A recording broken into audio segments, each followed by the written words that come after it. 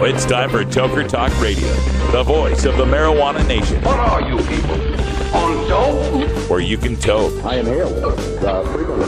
Or you can talk. I experimented with marijuana and didn't inhale. Or you can toke and talk. 10 federal criminal penalties for possession of up to 1 ounce of marijuana. While we talk about toke on Toker Talk Radio. So, by the way, when it comes to pot, if you're 40 years old, you live in a log cabin in Oregon, you got 12 giant pot plants in your backyard, have a ball. Live from beautiful Portland, Oregon at Rolla J Studios. Hey, this is great. Just not cannabis.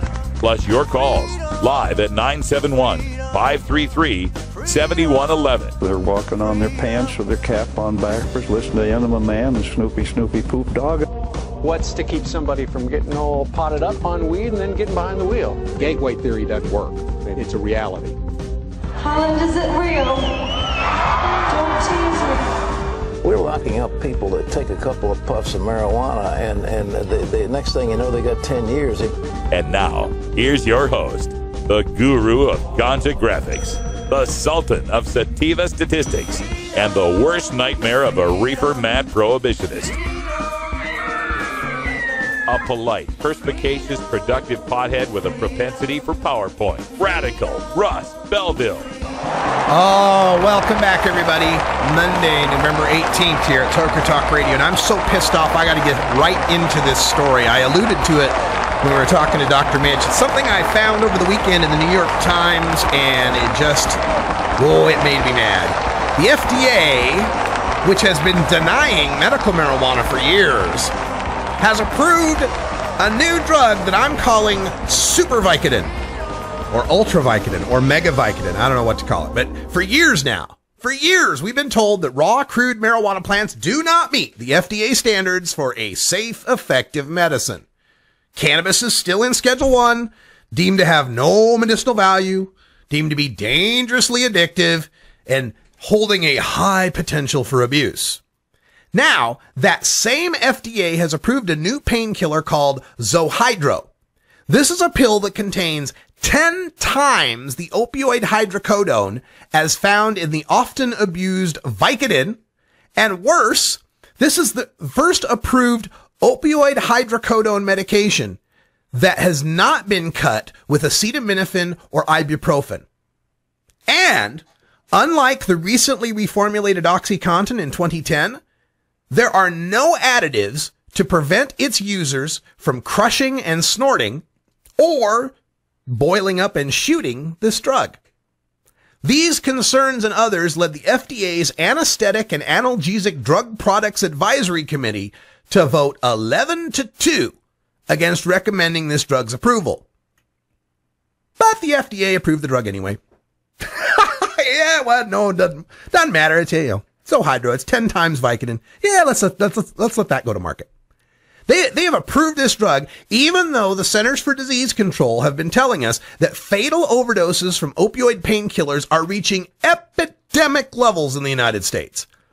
A global study published in The Lancet found that opioid drugs are the most dangerous in terms of mortality, especially when compared to cocaine and marijuana. And Americans, comprising less than 5% of the world's population, consume 80% of the world's opioids and 99% of all the hydrocodone. Now, also raising eyebrows is the fact that the company that the FDA has approved to make this new Super Vicodin, this company's called Alkermes.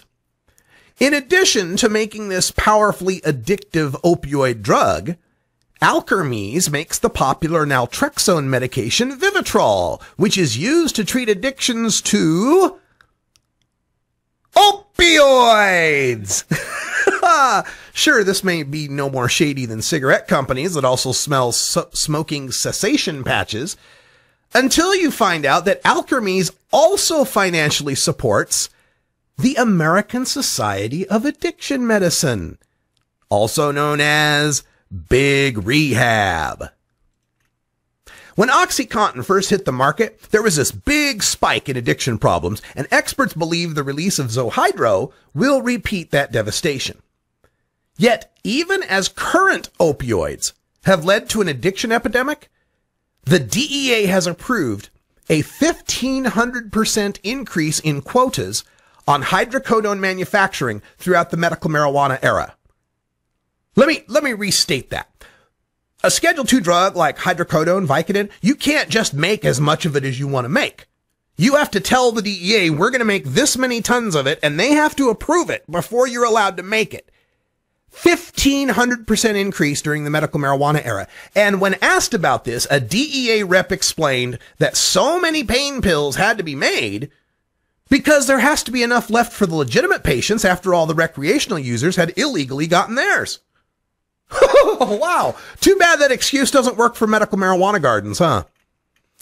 Cannabis has been shown to work synergistically with opioid painkillers to improve the quality of pain relief and reduce the amount of pills needed. Most clients of the Berkeley patients group that were surveyed said using cannabis allowed them to cut their use of prescription painkillers by up to half. But when there's so much money to be made getting people hooked on synthetic heroin, and money to be made on the drug to help them kick synthetic heroin, and money to be made on the rehab treatment for synthetic heroin, a safer, cheaper, effective, non-addictive herbal alternative that reduces your need for synthetic heroin is a danger to your bottom line, that is. All right, we got to take a break. And when we come back, what have I got? Oh, we just got our first segment. We'll take your calls at 971-533-7111. We got Leftwing Larry in the studio, and we may talk about JFK. It's JFK week. And I'm actually sitting in a room with a guy who's met JFK twice. So maybe we'll talk about that. But stick around. We got to take a break. See you on the other side.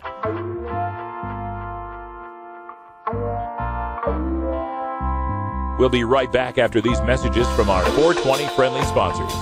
Support these advertisers because their ad money goes straight to the Russ Belville Show.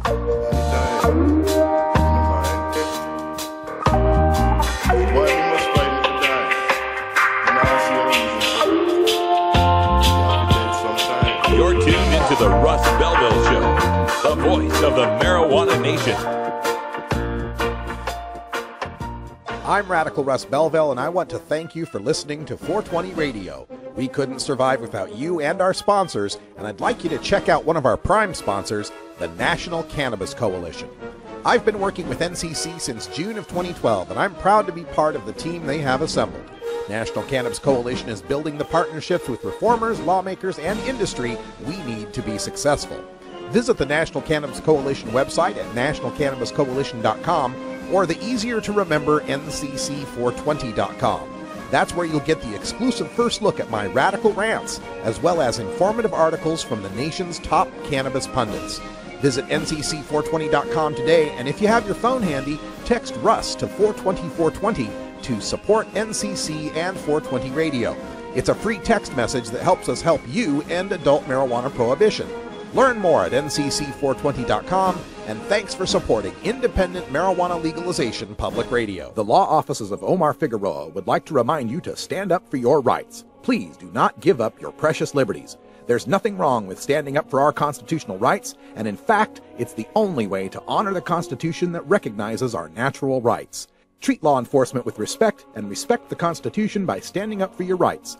If you are detained or arrested, stand up for your rights by repeating, I respectfully invoke all my legal and constitutional rights. I do not consent to any search and seizure. I want to remain silent, and I want to speak to my attorney, Omar Figueroa.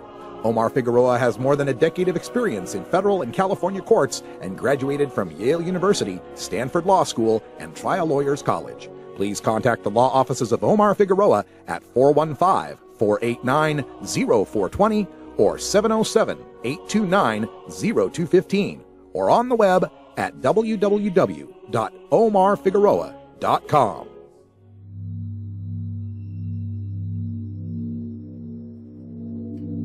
Welcome back, everybody. It's Toker Talk Radio, 10 after the hour.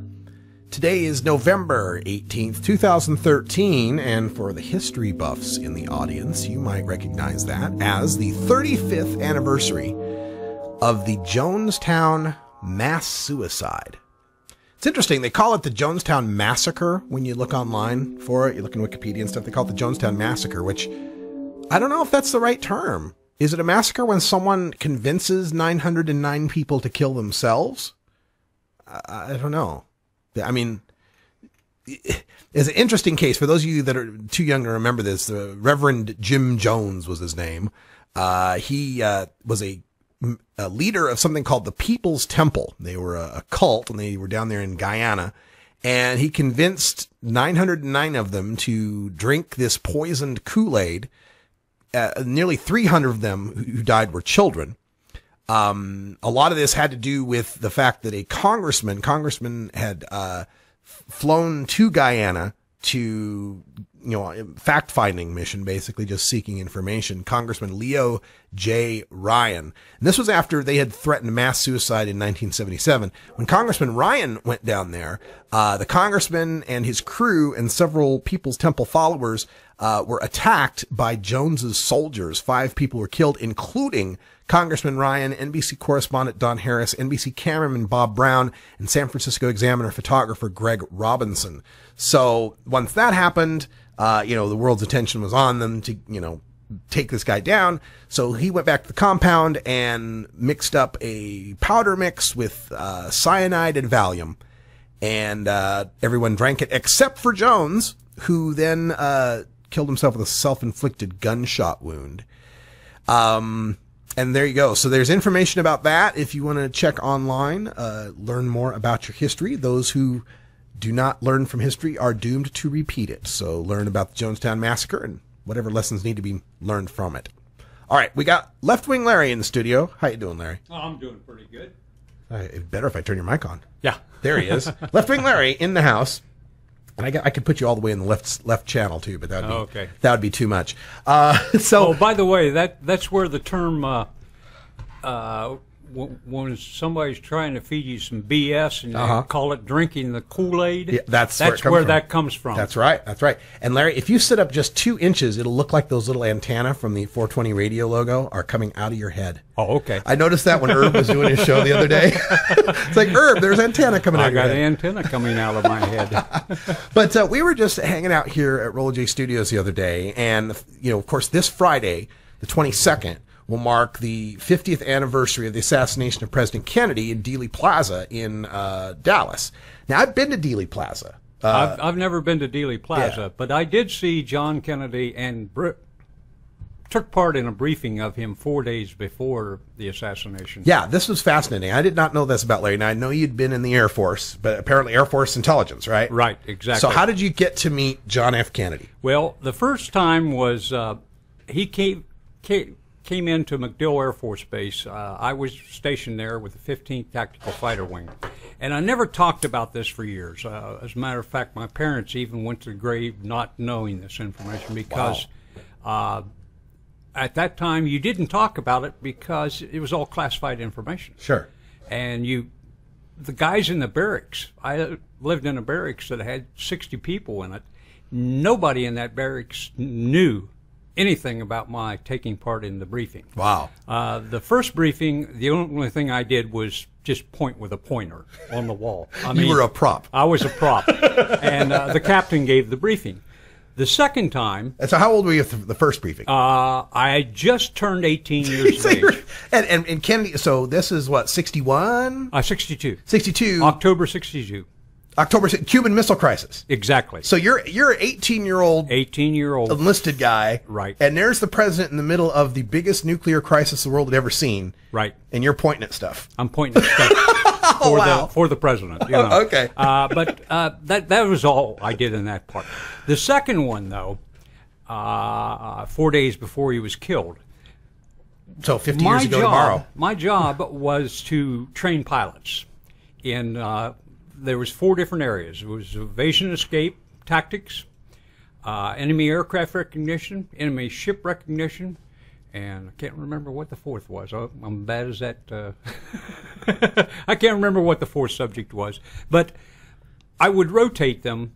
Every Friday, I would give the briefing to the pilots and tell them about either ship recognition or evasion escape areas that they could go to if they were shot down in Cuba.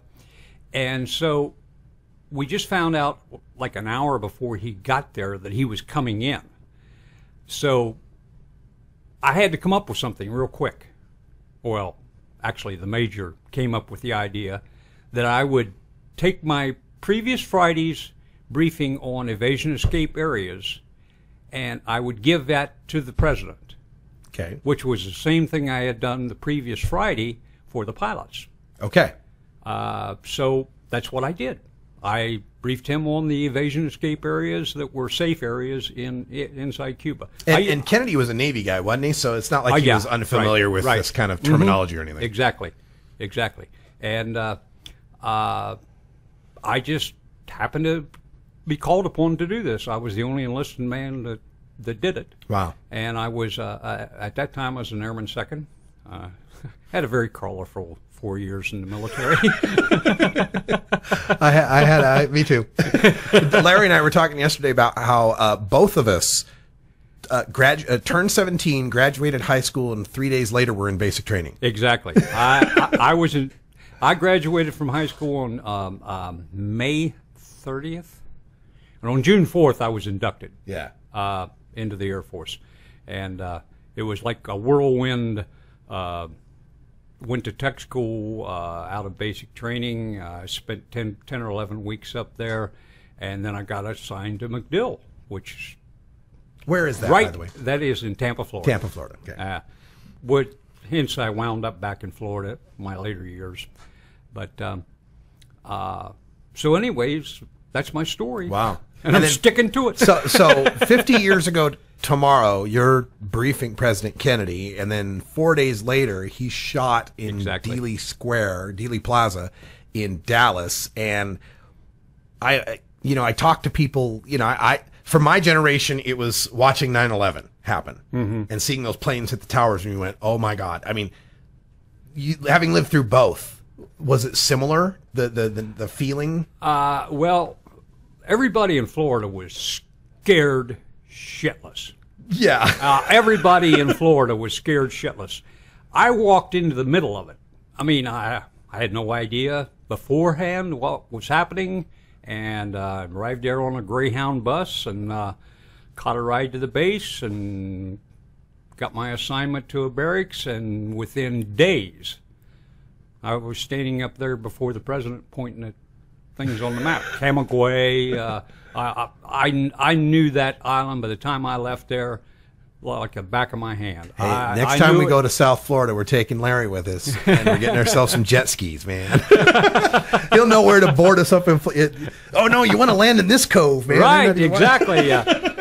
There was missile sites surrounding basically Havana, and then there were some down in the southern end, down near Guantanamo Bay, where Guantanamo Bay is, and then there was some actually west of Havana, and these were our targets: missile sites, surface-to-air missile sites, and at that time the pilots were flying the old F-84, which was a Korean War jet, and it was a suicide mission because there was no way those planes were getting down to Cuba and coming back. No way. Was it not a fuel limitation, just it was fuel limitation, plus the plane was a piece of shit. Oh, okay. There was a reason it was called the Hog. I guess and it loved the ground. It did not like it in the air. And not a good trait for an Air Force jet. Right. Well, we were in the process of transitioning from the F-84, the Hog, over to the F-4C, which was the latest in technology. And the pilots loved it. I mean, they absolutely loved it. And I sat there as they would take off daily, jealous as all hell, because I wanted to be in the back seat of that sucker. No doubt. And I would have been, had it not been for the last class of OCS starting October 31st of '62. I actually had orders for OCS, and then they found out that I didn't have a year in service at that time. That was the rules, that you had to have a year in service before you went to OCS. So I lost my chance for OCS in the backseat of an F4. Well, there you go, folks. But you did not lose the chance to toke on some state-approved Oregon medical marijuana. No, I did not lose on that chance. So let's take care of that. It's 4:20 here in the Pacific time zone. I hope you are having a good 4:20 wherever you're at. We'll be right back. Oh, have you ever met that funny reefer man? A reefer man. Have you ever met that funny reefer man? A reefer man. If he said he swam to China, he would sell you South Carolina. Then you know you're talking to that reefer man.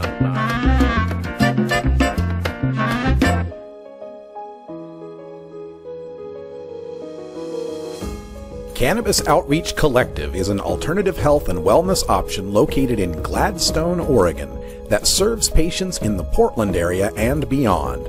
We are a full-service alternative health and wellness collective accommodating patients with natural, organic, holistic, and homeopathic remedies, nutritional guidance, advice, education, and medical cannabis, fully in accordance with Oregon OMMP law. You can find out more about Cannabis Outreach Collective on Facebook at COC503 or by emailing cannabisoutreachcollective503@gmail.com or by telephone at 503-853-1319. Check out our menu on Weed Maps and visit Cannabis Outreach Collective today.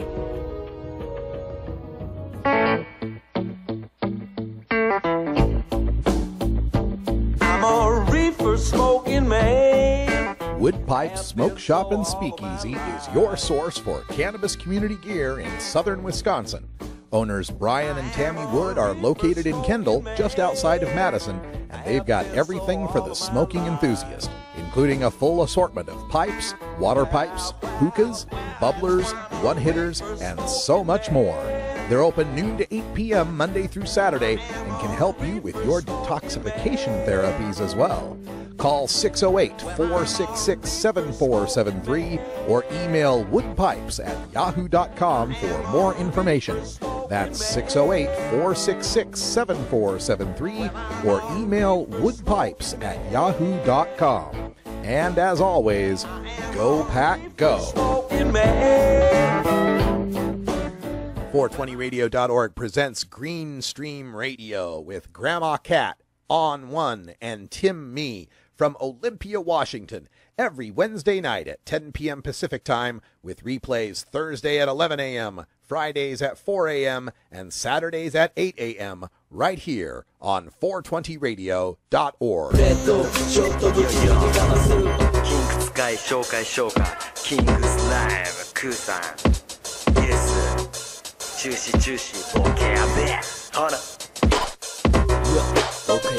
Welcome back, everyone. 23 after the hour here at Toker Talk Radio. That's Youth with Number One Stoner.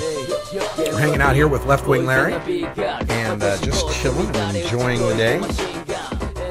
Coming up next at 5 o'clock Pacific time, we will have a new edition of Stony Sunday with Coral Reefer, so you want to check that one out coming up in the 5 o'clock hour. And then at 6 and 7, replays of these 2 hours, the Russ Belville Show and Toker Talk Radio. And at 8 o'clock, a brand new edition live, the new Viper Hour. We'll be hanging out here spinning some classic reefer jazz tracks and talking about the culture of the early 20th century reefer jazz era. So stick around right here on 420radio.org, available on TuneIn Radio and Spreaker.com. Follow us on Spreaker today. Whoa. By the way, we're up to 67. I saw that. 60. We're 2/3 of the way there. Looking forward to it. We get 100 people on Spreaker. I can submit it to iHeartRadio, and we're on iHeartRadio, and that would be really, really good. That would be a good thing. Now, I wanted to get to an article I have written that just appeared on. I got one that just appeared on Huffington Post, which is "What Does America Think About Pot?" Mm-hmm. And that's the one I already did that on the show, which is the top. It's basically the top 5 public opinion things that majorities now believe about marijuana. And so let me see. I'll find the link here if we can get on the Huffington Post, and I'll post that in our chat room. Because the more comments I get on these kind of things, the better they do. So here we go. What Does America Think About Pot is right there if you're interested in it. And anyway, what does America think about pot? Well, that it should be legal for adults 21 and older, that the federal government should leave states alone if they legalize, that marijuana smokers should not be fired for their off-work pot use if it's legal, that marijuana is safer than alcohol, and that marijuana is medicine and patients should not be punished for choosing it. So that is available now up on Huffington Post. But the other article I wanted to get to was the one I had written that appeared on High Times today, which is, I got to thinking, what's going to be the last state to legalize weed? Because when I go out and travel, if I go to Texas, they say, oh man, Texas, we're going to be the last to legalize weed. Yeah, and I felt that way about Florida. Yeah, Florida that way. Being a refugee from there. Sure. Everywhere I go, when someone's in a real bad pot state, they'll say, that we'll be the last to legalize. And I started thinking, well, if I had to rank them, like where would I put them? And I gave myself a little bit of a challenge by accepting the southern states. I didn't include the southern states in my calculations. For one, I think that's too easy and kind of like assumed. Mississippi will be the last. No Alabama, no South Carolina, whatever. I'm beginning to feel like with the news that's coming out of Florida that within the next couple of years, they're going to have medical down there. Yeah, that's the thing. I think it's going to be a very, very, very restrictive type medical, but they will get medical down there. Yeah, I think so too. Which precedes Idaho, although Idaho is now talking about, or is it Utah? Utah. With the epilepsia, yeah. The epilepsia.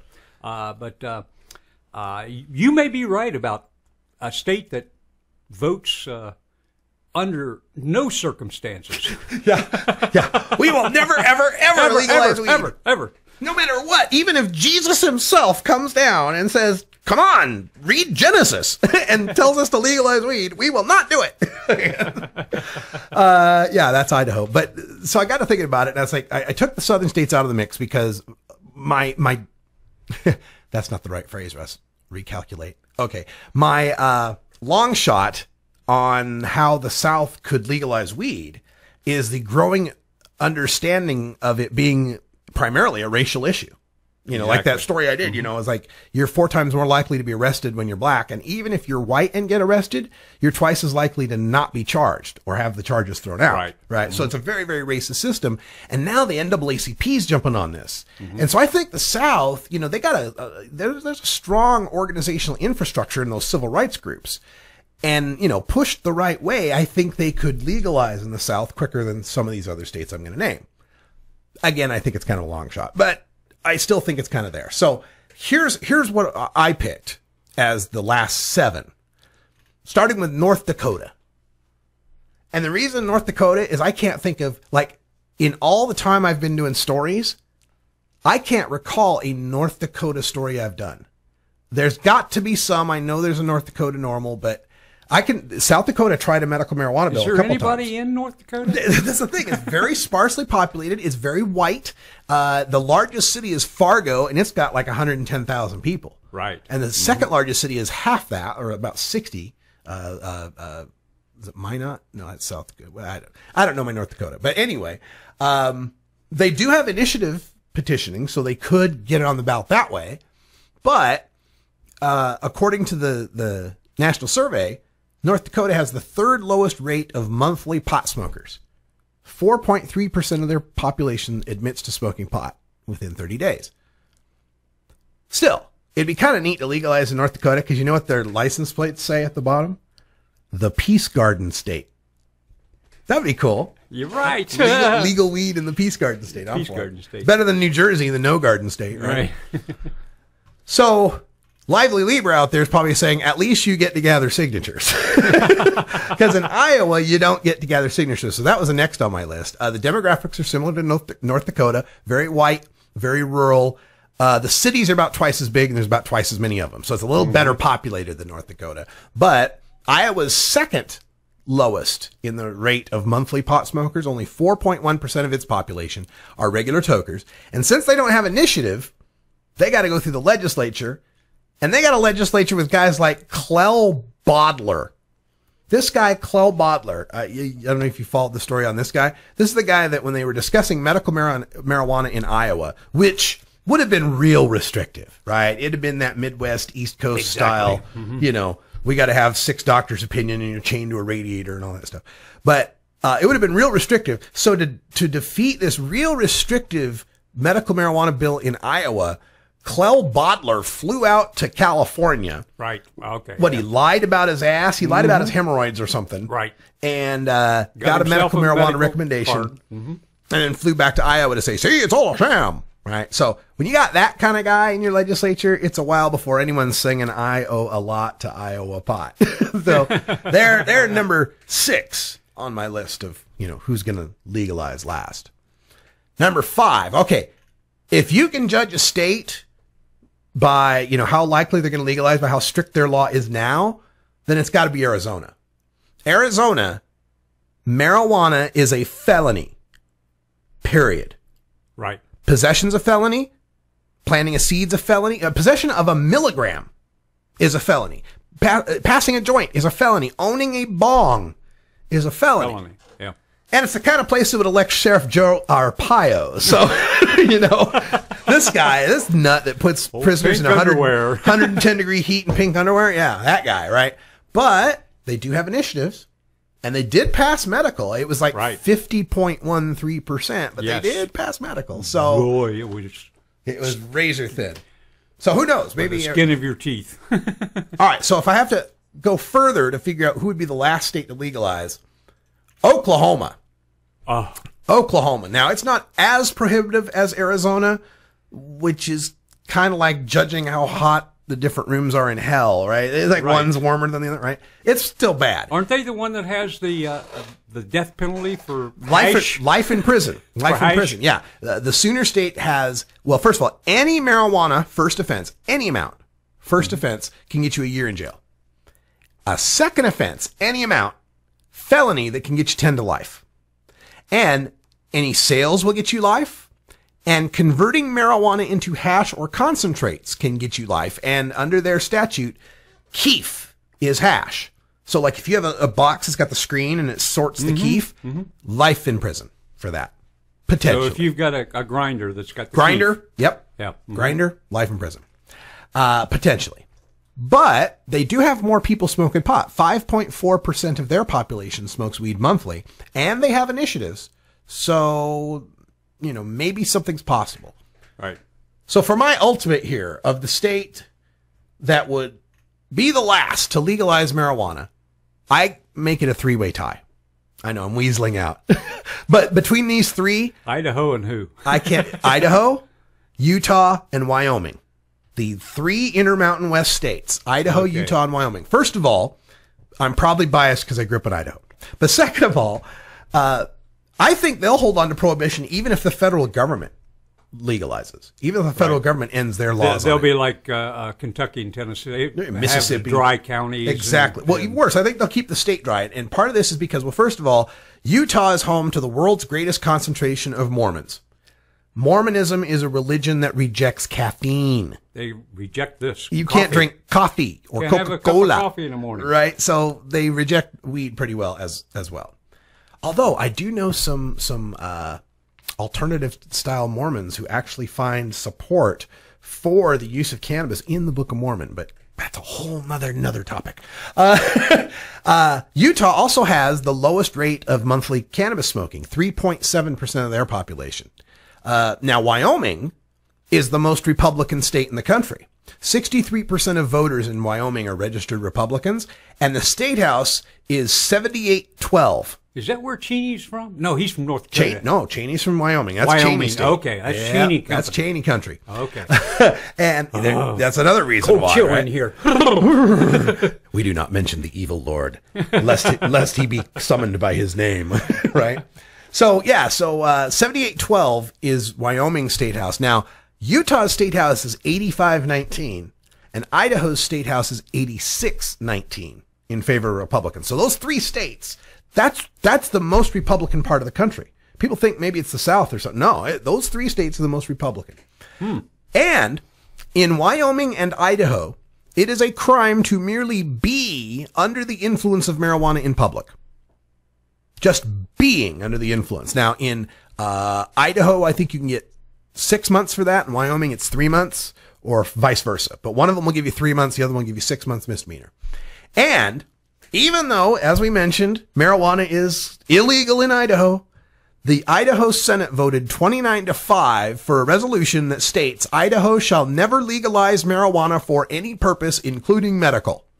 It's like, but it's already illegal. Yep, and it shall stay that way.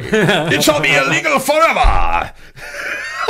So that's my bet. I think Idaho, Wyoming, Utah, and I know it's cheating because it's like which state, and that's 3 states. It's really one state, really. They're all the same. Idaho, Wyoming, Utah is kind of just one big It's just state. Wyoming is a little colder, I think. Colder and more beautiful. Oh my God, the Sawtooth Mountains in Wyoming. Really? This is the thing about, I denigrate Idaho a lot, as far as the politics and stuff, but I understand why people live there. Well, I can tell you there's some rough roads in there. I came through it. Oh, yeah.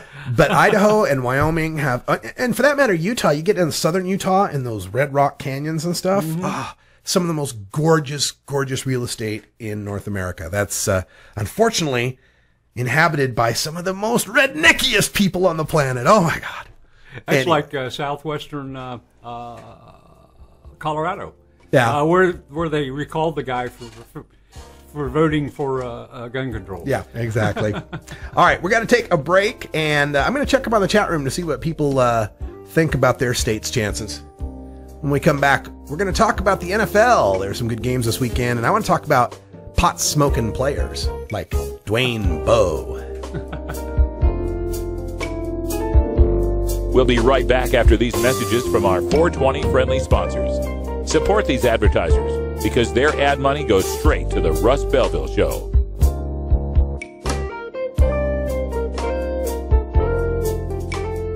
You're tuned into the Russ Belville Show, the voice of the marijuana nation.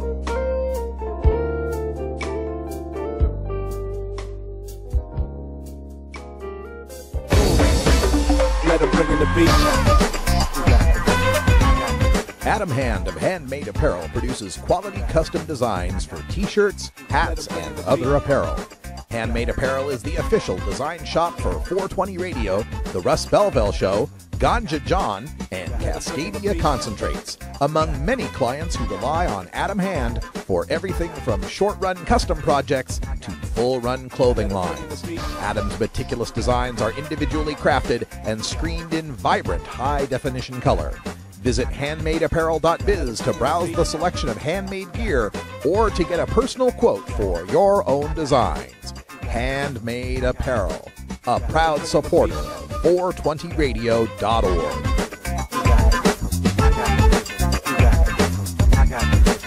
Let him bring in the beat.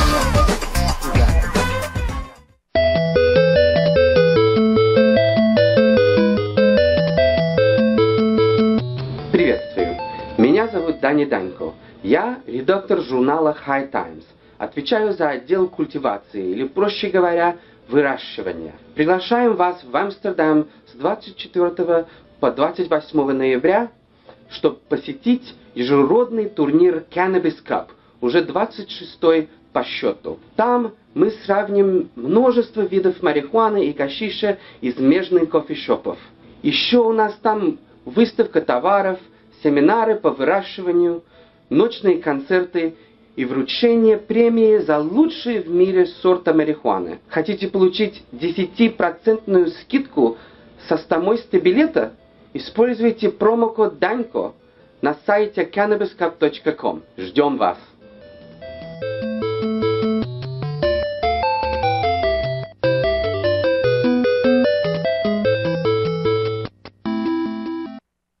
I'm a doctor.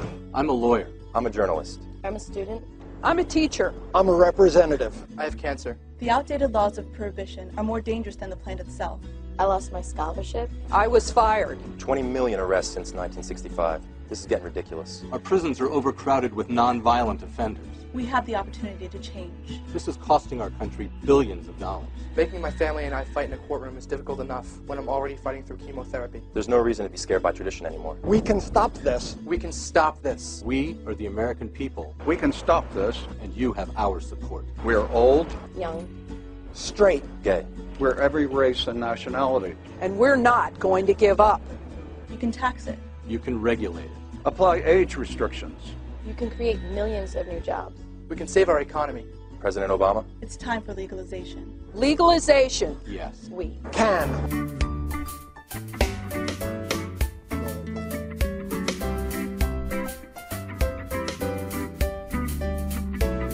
Some call it pot, some call it marijuana. What's the deal when veterans can't get the help they wanna? Doctors call it medicine, but that don't mean a thing. The government we trust so much is just like heroin.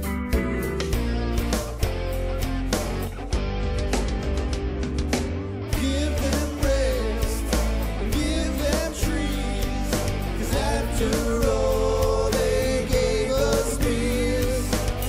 Give them what they deserve, the most delicious of the finest herb.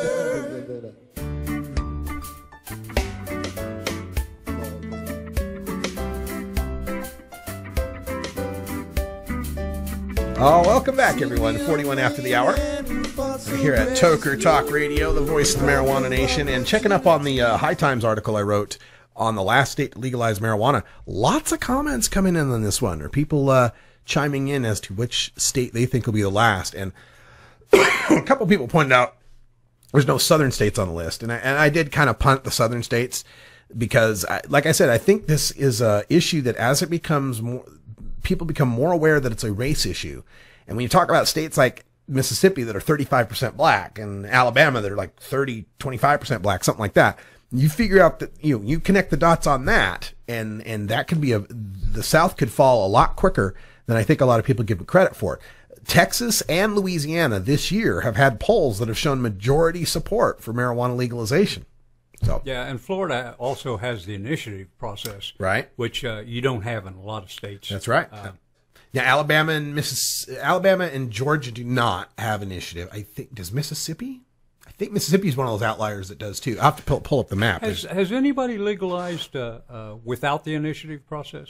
No, legalized medical. Mm-hmm. Yeah, there's been the last 8 states have all been non-initiative. Non-initiative. There's been legislative, and before that, Hawaii was one of them, and Rhode Island was one. There's been a few. So it's I think it's about half and half now. Yeah, about half and half. Just about. Okay. And the easy demarcation is the ones that legalize by initiative get homegrown, the ones that legalize by legislature don't. Right. Pretty much. There's some wiggle in there. But anyway, I don't think the South, but still, yeah, Mississippi might be a hard sell. Alabama might be a hard sell. South Carolina might be tough, right? But still, the fact that I know marijuana activists in Alabama and Georgia and Florida and North Carolina and Arkansas and Missouri, that they actually exist gives me some hope, right? And they are doing something about it. Right. They're I don't attempting to anyway. I don't know any marijuana activists in North Dakota. I don't know any marijuana activists in Mississippi. Not saying they're not there. A few in Idaho, though. I know a few in Idaho. But well, that's where you're from, though. There we go. So I guess that's my perspective. But there's some people that are chiming in here. Where Sam Hopkins of Wisconsin, of Milwaukee, says it's going to be Wisconsin. Christina Blankenship from Tech Community College in Indiana says Indiana. I almost put Indiana on the list. Pretty much any state with an I in it is tough for weed.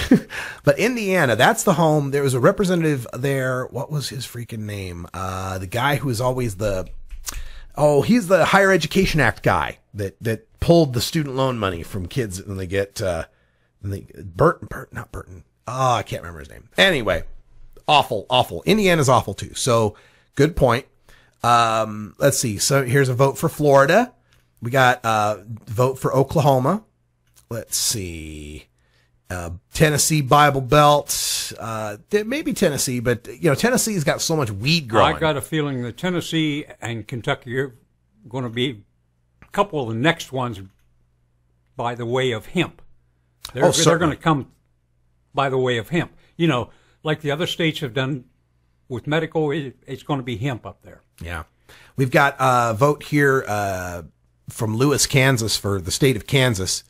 It says he's a felon for possession with a prior over less than 3 grams. Yeah. So maybe Kansas, that's for sure.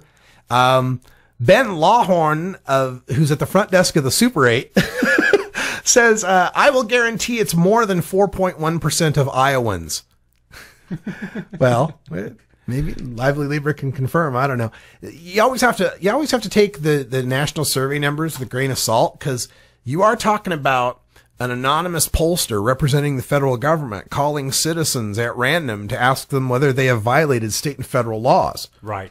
Yeah, that's the, hell no. Well, of course not. Right. That's the standard disclaimer for any marijuana statistic, pro or con. That's kind of like the next door neighbor thing. Right. It's a standard disclaimer, pro or con, on a marijuana stat that we can't really know because it's illegal. Right. I mean, other than some of the scientific stuff, we can know some of the scientific stuff. But you know what I'm saying? I'm saying like, well, if use goes up, then there'll be a problem. Well, we don't know because it's never been legal. The problems people have had with weed have primarily been that you get caught with it, you get arrested. That's been the problem. When that problem goes away, are there big other problems? We don't know. You know, I find it kind of funny that they say that the group that's most against it is the 65 plus. Yeah. Most of 65 plus were hippies. Yeah. I mean, give me a break. I think you're all just lying. I think if there is an increase, it will be amongst those 65 plus. Well, so far we've seen that. The fastest growing demographic as far as pot use goes is people, 50 and older. But definitely the 65 and older are definitely growing as well.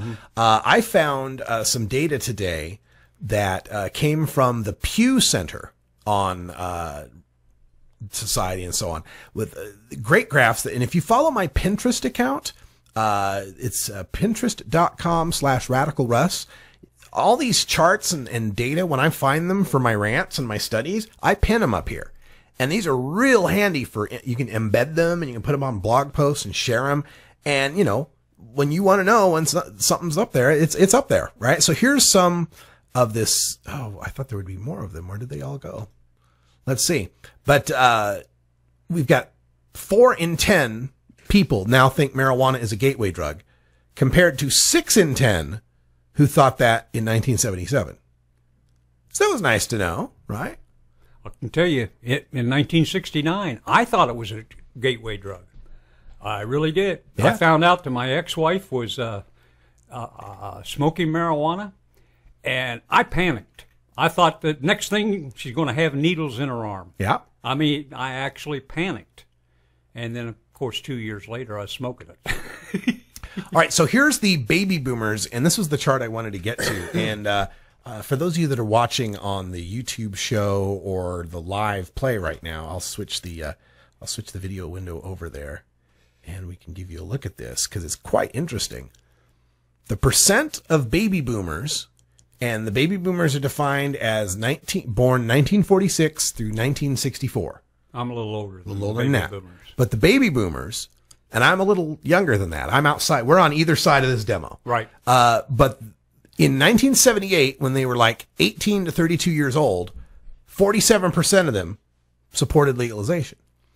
By the time 1990 hit and they were aged 26 to 44, you know, they hit their middle ages, it dropped to 17.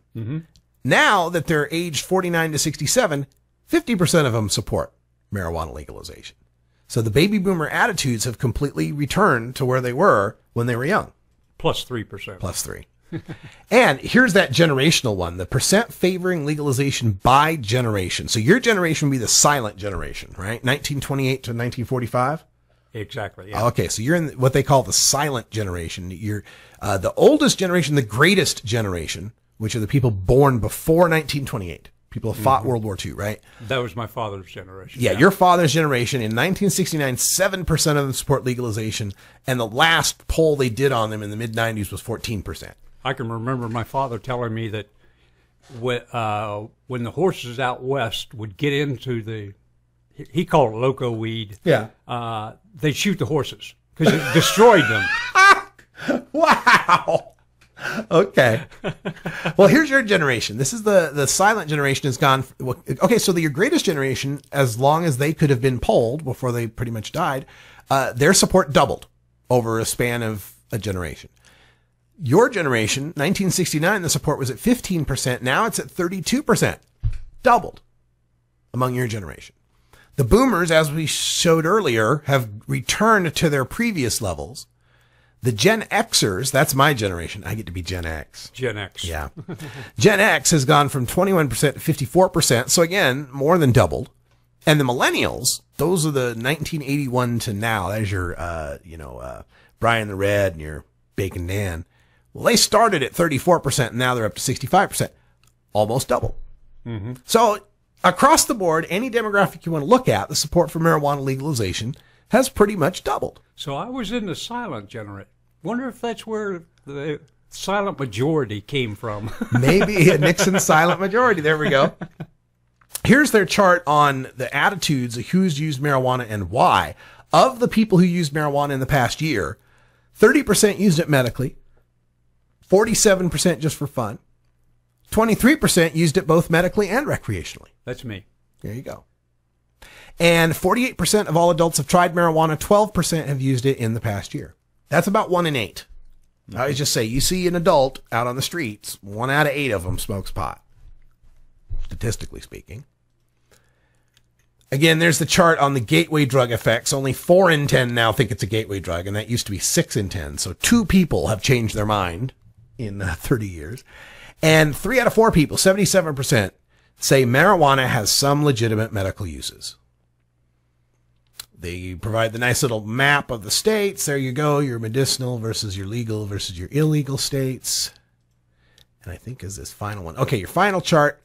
The majority of Americans say enforcement isn't worth it. Our government efforts to enforce marijuana laws, do they cost more than they are worth? And 72% of the people agree. Just exactly. It's a waste of time. Total waste of time and money. Even 2 out of 3 Republicans think it's a waste of time. Billions of dollars. Yes. So there you go, folks. There's your information on, that's from the Pew Center. And I thought I had all those charts pinned up on my board, but it looks like only one of them is there. Maybe it only lets me pin 1 per website. That could be it. The other graph that I found the other day that was very useful was out at Policy Mike. Let's see if I can pull this one up for you because it's a cute one too. Where are you at? There you are. Oh, we got to start him over. Oh, I can't start him over. I'll just have to get the video on here for you. Then we'll refresh it. That's what we'll do. But anyway, it's a we are considering the difference between the U.S. drug addiction rate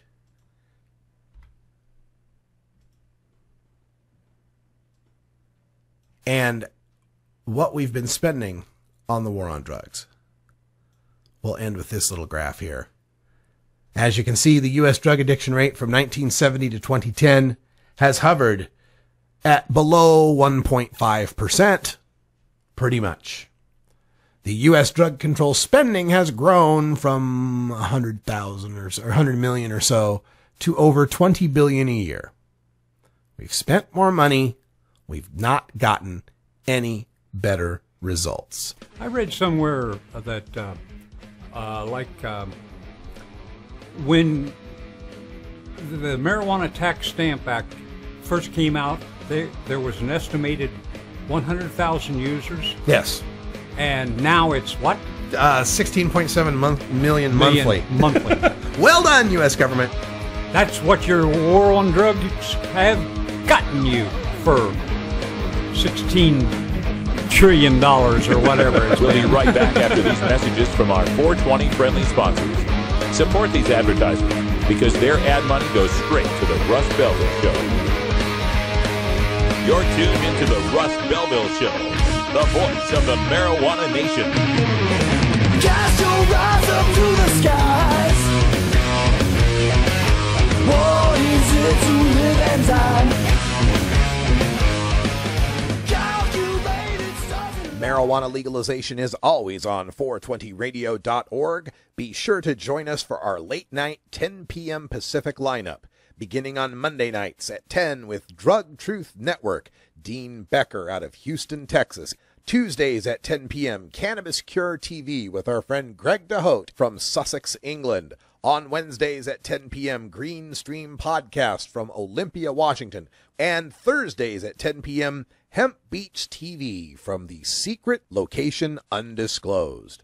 That's our regular weekday lineup at 10 p.m. late nights Pacific time here on 420radio.org. Make sure to check out our weekend lineups as well, featuring the music shows Big Daddy Fink's Funky Roller Rink, Herb Thrasher Flower Hour, Red Eyes Reggae Flashback, and the new Viper Hour in 2-hour blocks, back to back, every weekend here on 420radio.org.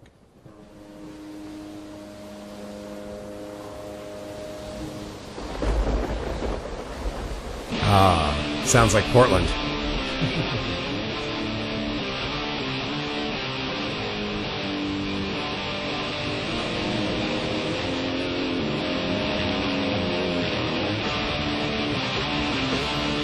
It's music from Orange Goblin entitled The Fog. And I have no idea what relation Orange Goblin has to Green Goblin from the Spider-Man comics. I don't know. I can't know everything, people.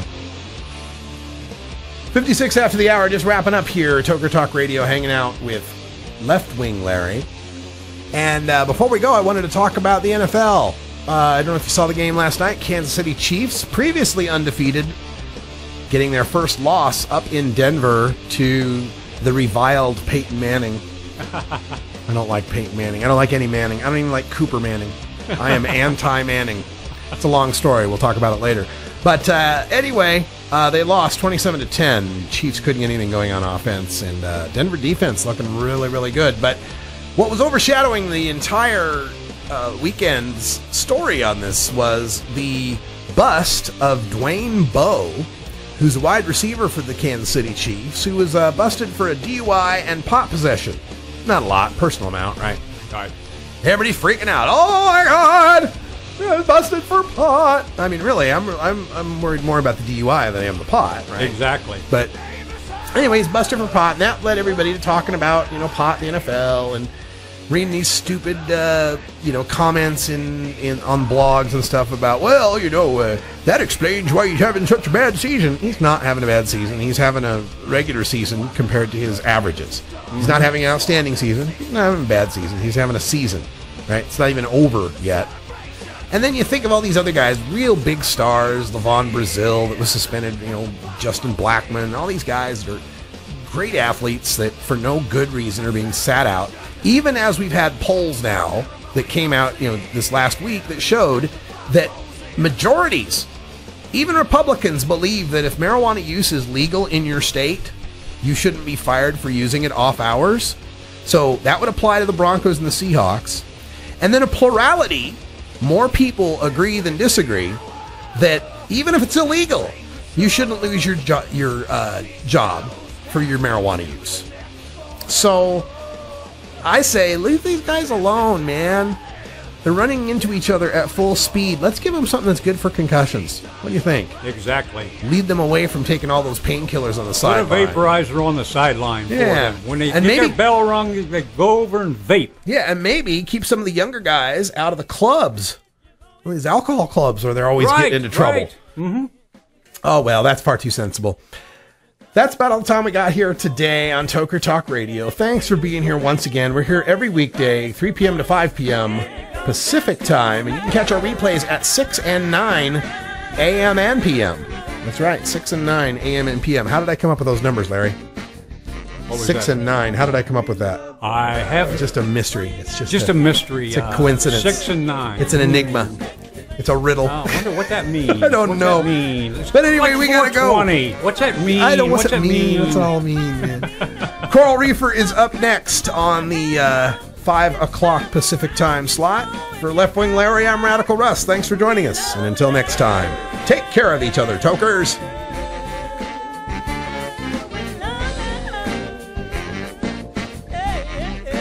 This is the Russ Belville Show. The Russ Belville Show is blogging and podcasting daily at radicalruss.com. You take a seed, you plant it, you grow it, you dry it,